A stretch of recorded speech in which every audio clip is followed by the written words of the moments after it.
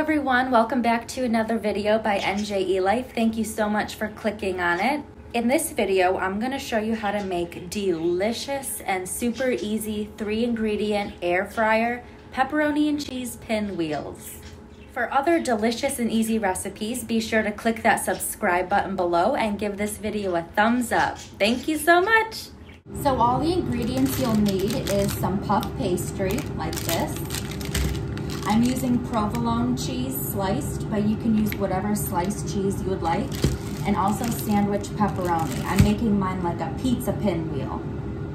So now we're going to open up our puff pastry and lay it out flat.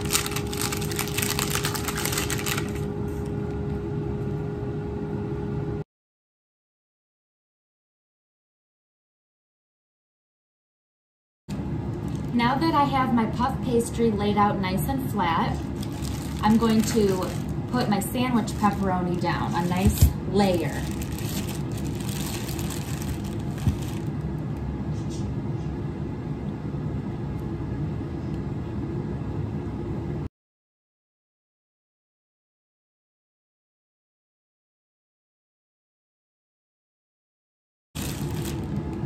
All right, now we're going to put a layer of provolone cheese.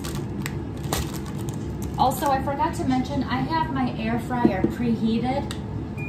It was preheating just now. So when these are all ready to go in, it's already preheated on 400 degrees. So now let's do a layer of cheese.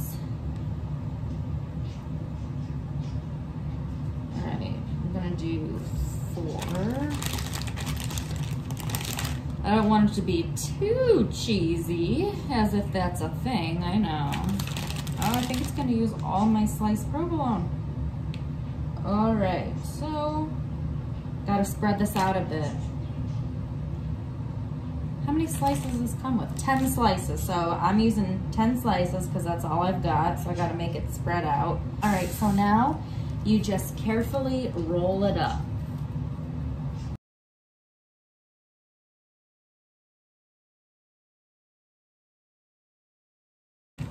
There we go, okay. Now we're going to cut these into 1-inch little pinwheels.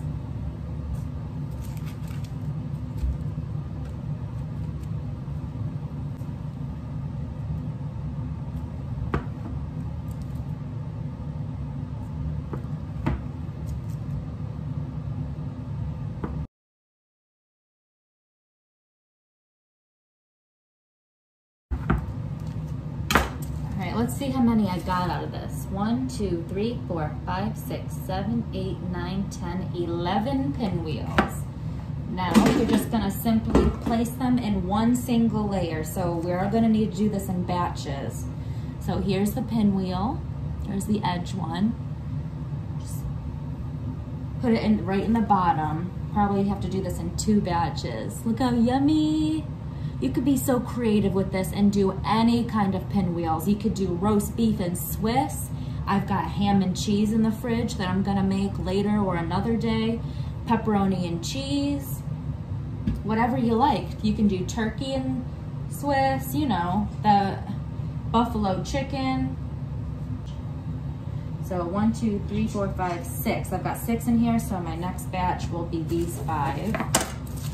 So these are gonna go in the air fryer for 15 minutes on 400 degrees. So I just started that now, 400 degrees for 15 minutes.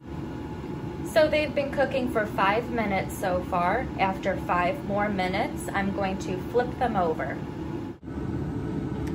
Okay, it's now at the 5-minute marker.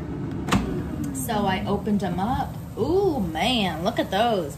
It looks just like cinnamon rolls, but it's pepperoni and cheese. I need to flip them over. I can see the top is nice and golden brown, but the bottom looks a bit lighter in color.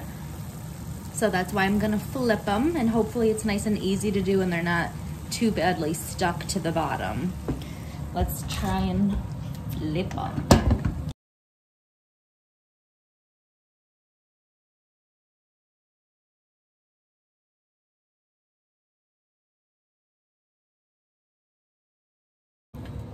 I'm gonna stick them back in there for the last 5 minutes.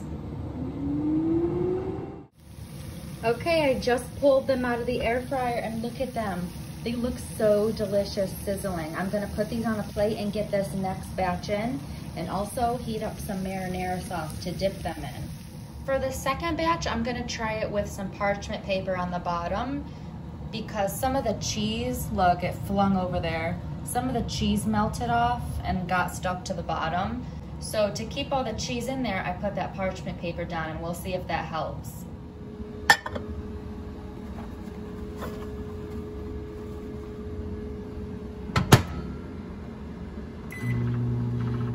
So here's these ones with the parchment paper after 10 minutes. They still need flipped. As you can see, the bottom is like still very light, especially on that one right there. All right, let's try and flip them. Oh geez, okay. I'm gonna try and flip these best I can. There we go, I got them all flipped. And see, it's a good thing I did not add more extra shredded cheese because as you can see, it's so cheesy. All right, let's put them back in for 5 minutes. Can't wait to try these, I'm so hungry. All right, this one looks good. Hopefully they're not still too hot. I got my bowl of marinara here that I just microwaved for about 20 seconds or so. I like it nice and hot. Let's try it.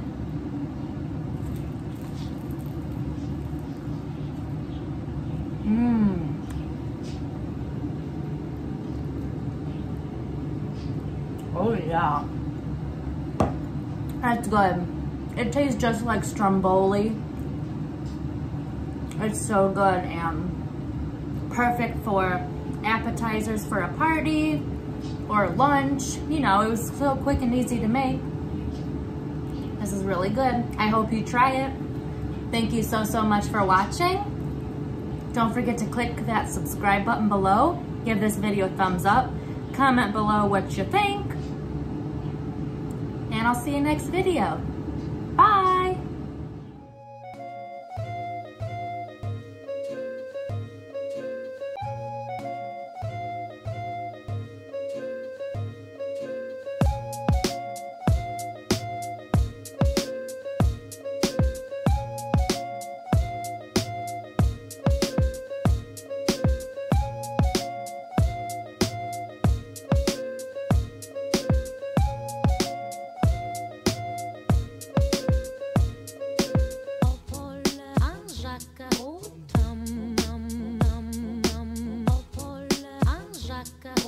Tam